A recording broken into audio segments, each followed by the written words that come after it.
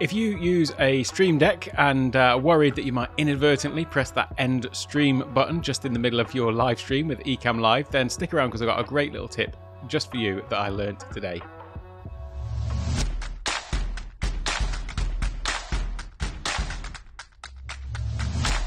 Hello, welcome to Take One Tech. My name's Alec, and this is just going to be quite a quick video today to share with you something that I learned today that now I've heard about it, just seems so obvious really. And it came about because of a question that was asked in the Ecamm Live Facebook group. So if you're not a member of that and you use Ecamm Live, then go to facebook.com/groups/Ecamm Live.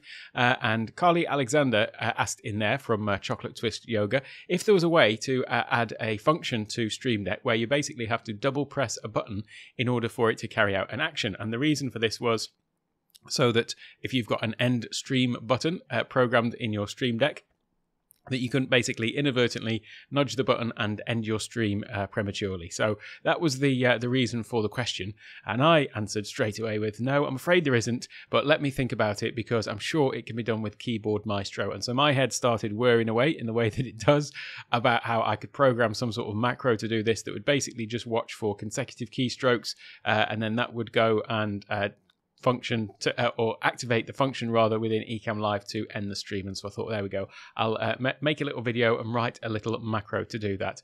But then before I even had time to do it, somebody, and I'll get the name, Gary McGowan, came up with the obvious answer. And it's so blindingly obvious and actually genius in its simplicity, which was simply this. So I'm going to come over to my Stream Deck. So let's say you want to have to double press this button here just in the top corner to end your live stream. Well, basically what Gary had done was, rather than have the button there itself, he had just come here and created a folder. So create a folder, and then inside the folder he then added the button to end the stream. 1 second, where has it gone? Ecamm Live. So it's this go live button, and if you are live it will change to finish. So the finish button is there. So the effect of this is basically exactly what we were trying to achieve in the first place. You press the first button here and then you press the button again and it will end the stream. Obviously you can go in and add a custom icon to these so that they've both got the same finish icon, and you'll have that finish icon up there, or the end stream icon. But it just means that you can't inadvertently just knock the button once and then end the stream. You've always got this extra level of going through to this folder. If you were really worried you might press it, you could even add a second folder and go 3 levels deep.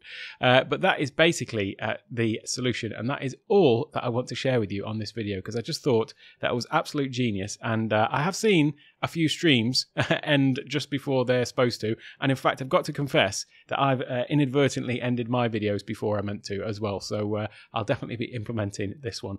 That's all for now. If you found that useful, go and find Gary McGowan in the Ecamm Live Facebook group and find a post and give him a thumbs up, because it is absolute genius. So for now I'll leave it there, but I'll leave a link to some more Ecamm Live videos over on the right hand side. Have a great day.